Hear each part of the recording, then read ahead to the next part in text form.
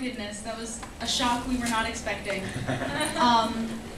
She actually had a very similar question to me, so I'm going to sort of segue to another one. If the Qunari are an actual option for a race background, will we finally see a female Qunari? That was my question.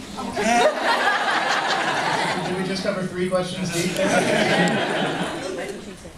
So, those of you who are looking at the early stuff for DA2, you notice we've actually already built up the body type and exactly how female Qunaris are structured, and I think they look ridiculously cool. So the short answer is yes, absolutely we will. Necessarily will you play one right away? That I can't guarantee, but absolutely yes, we will see female Qunari.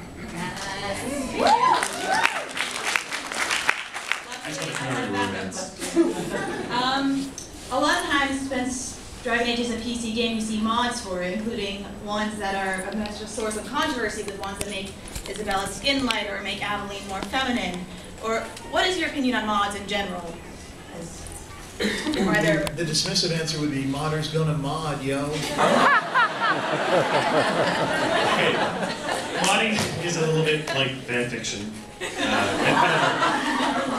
In a good way. In the way that your question is, like, how do we feel about it? We feel about it in the same way.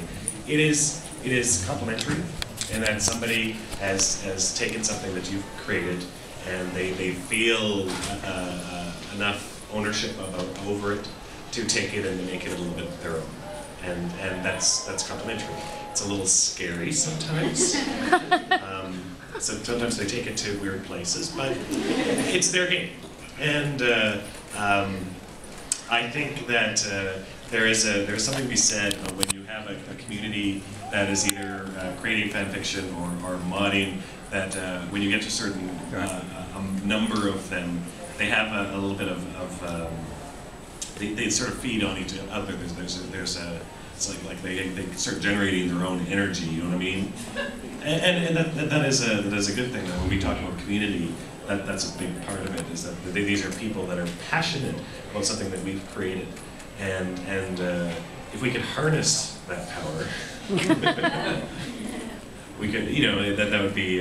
That would be really interesting, but I don't think that there's really anything negative that you can say about it. No, really, it's a venue for amazing practice for people who are probably new to the industry, looking to break in, looking to understand what it is we do, and you know, even Dave encouraged people to do it earlier.